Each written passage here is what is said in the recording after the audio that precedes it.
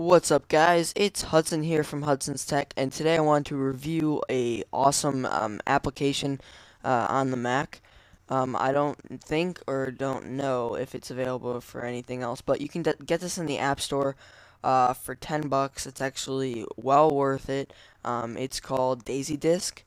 I only have the test version right now, but I'm definitely gonna buy it as soon as I can. But so yeah. Anyways, what this does, and it's really awesome, is in your when you go to About This Mac and your Mac's running slow or whatever, and you want to see what's taking up all the space. So you'll go to About This Mac, and you'll go to System Profile, and you'll go to Storage, and there's usually a big thing that says Other. Mine a couple days ago was at 157 gigabytes, and I was like, okay, this something needs to be done about this. So I did a little bit of research and found out that this program is amazing. So now what I'm gonna do is you'll open it up, you'll click Scan, and it'll take a little while. But it's going through your entire hard drive looking for files. It just kind of sorts them out, says how big they are, and it puts it in this really cool graph. So that way you can go into your computer, it tells you exactly where, and you can go in and delete things, move things around, drag them to your external hard drive or whatever you want to do, and it's awesome. It really does its job. But yeah, like I said, it's in test drive mode, I guess. I don't know what the limitations are. It might run out in a couple days, but I'm definitely gonna buy it. It's really cool. So yeah, if you guys want to get it, just go to the App Store, type in DaisyDisk, and we'll just wait for this thing to load up. And while it is, I just want to announce a couple of things. If you guys are following my any of my videos, those series are going to continue to come out this week. Today I was homesick. I'm not feeling so good right now, so I decided to put out a couple of videos. This being one of them.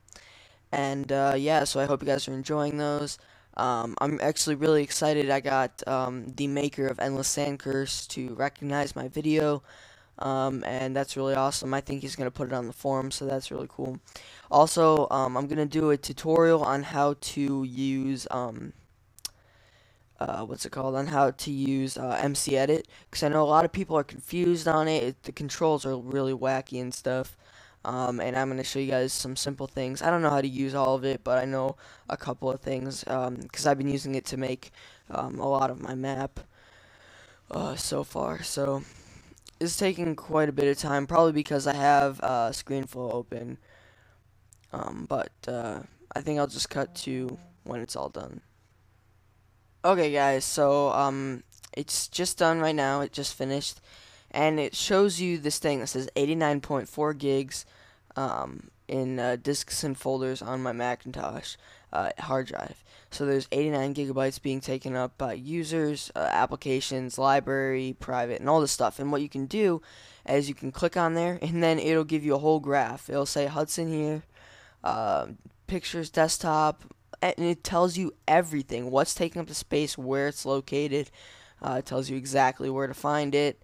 I can go to videos to upload, and it shows my Endless Sand Curse videos and how big they are. So I'm like, even though it's not big, say, oh my god, that video is 23 gigs, that's what's taking up all the space. Now I know exactly where to go to delete that or move it somewhere else.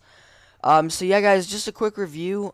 This program is amazing. Like I said, you guys can find it in the App Store. I don't know if I'll put a link in the description. It's pretty easy to find. Just search up DaisyDisk. You can get the test trial version, or you can pay for it. Either way, it's a really awesome program. I hope you guys enjoyed this video. I'll be putting out some more today and tomorrow, and a couple more this week. And I'll see you guys in the next one.